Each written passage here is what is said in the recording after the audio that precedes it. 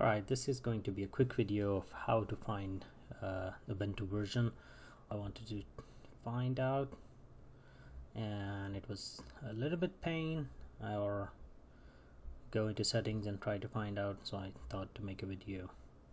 First thing first, go into your settings, type in settings, and here it does normally by default it's clicked somewhere here, but you have to scroll down, click on about, and then it will show you the Ubuntu version.